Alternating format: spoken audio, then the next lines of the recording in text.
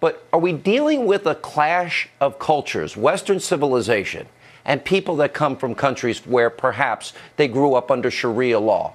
Is this now going to be a growing problem here in the U.S. if, in fact, we take in refugees from Syria and Iraq and elsewhere? It has been a problem, Sean, and the West has been dealing with the war, with the clash of civilization.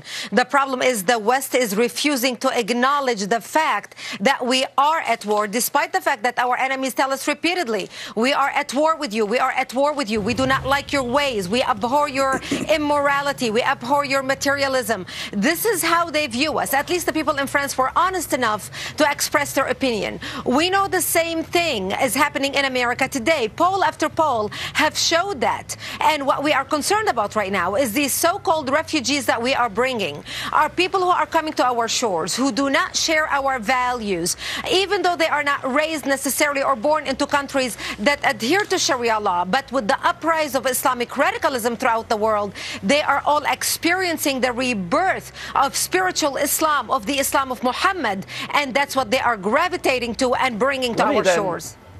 Imam, let me ask you this question. The National Intelligence Agency, James Clapper, said that when we take in among the refugee population, there will be ISIS, there will be Al-Qaeda that infiltrate that population as a means of getting into the West. So my question for you is, why should America, why should any country in Europe take in any of these refugees, knowing that their enemies will infiltrate that population? Sean, I think that we are changing the subject. The refugees are the victims of the... Wait a minute. Mom, I don't want to change. Listen, I asked you a question.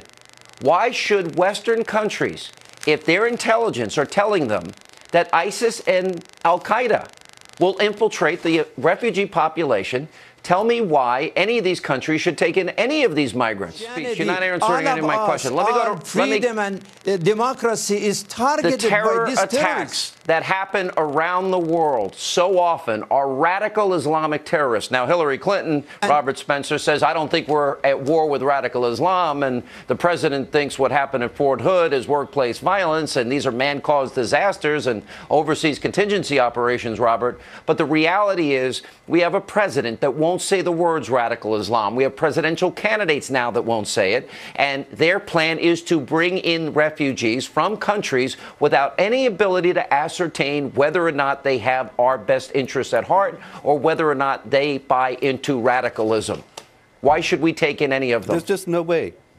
There's no way to tell. We shouldn't take any of them. We should send them all to Saudi Arabia, where there's plenty of room and where they're in complete commonality linguistically, culturally, and religiously. There is absolutely no reason. You know why the Saudis are not taking them? Because they know, and they say openly, that there are terrorists among them. The Islamic State, we should recall, last February, ISIS said they were going to send 500,000 refugees into Europe. That was before the crisis began. In September, one of their operatives said, we've already sent 4,000 jihadis into Europe. And the Lebanese education minister just weeks ago estimated that there were 20,000 active jihadis among the refugees in his country. It is absolutely impossible to tell the jihadis from genuine refugees, and we shouldn't take even one of them. But the denial, as you point out, Sean, it's universal. The presidential candidates are saying this is not a problem, not a threat, and we should bring these people in solely on humanitarian grounds. We're setting ourselves up for a jihad attack on the scale of Paris, in New York, or Washington, or L.A., or Chicago, or all of them. He's a war criminal. Sean, one at a time. Sean, people ask me all the time, what can we do to make sure that these Syrian refugees do not come to our country?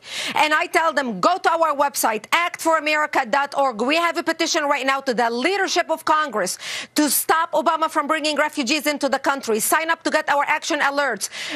We now know that under the law, any community that is going to bring refugees into that community must hold under the law public hearing. We are notifying people nationwide when these public hearings are held, so citizens who are concerned about this issue can show up and express their opinion. Go to actforamerica.org. All right, I have to end it right there. Listen, please, I want to thank you all for being with us. Sean, you invited us.